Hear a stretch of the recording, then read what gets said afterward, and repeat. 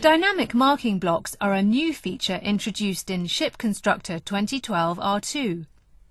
Dynamic marking blocks allow project administrators to centrally define a marking block standard and then deploy it within a project. These blocks may contain any mixture of polylines and text, and the text can be static or dynamic.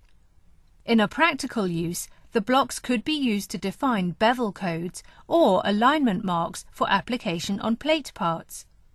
Dynamic marking blocks are defined in Manager by specifying a standard type to classify the dynamic marking blocks and then creating new dynamic marking block standards.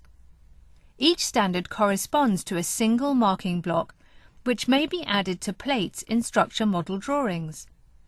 The dynamic marking block geometry is defined in the same way as our existing equipment standard drawings, with the added constraints that the drawing may contain only polylines and M-text.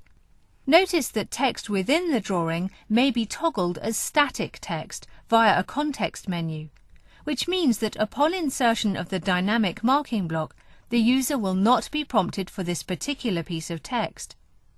Once the blocks have been set up in Manager, they may be used throughout the ShipConstructor project. Notice that the dynamic marking blocks act the same as other objects added to plates in ShipConstructor, in that they respect the identical relationships defined between plates. In addition to being able to be rotated and moved around on the plate surface, dynamic marking blocks may also be scaled before or after insertion.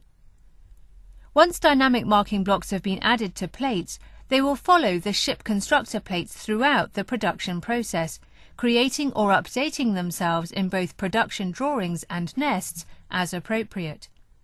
More information about dynamic marking blocks can be found on our website at www.shipconstructor.com.